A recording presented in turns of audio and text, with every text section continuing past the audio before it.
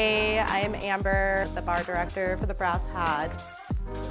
We're going to be making Meet My Auntie. In Meet My Auntie, it's going to be a rum agricole, Charanda Blue, it's a funky rum, and Amara's Verde Mezcal.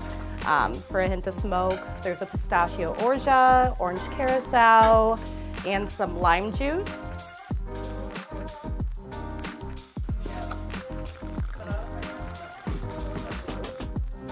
I was going to originally make a pisco and mezcal drink, but the pistachio I toasted. It did not play well with pisco, so I ended up going with a funky rum and mezcal just because they're bigger, bolder flavors, so it married a little bit better.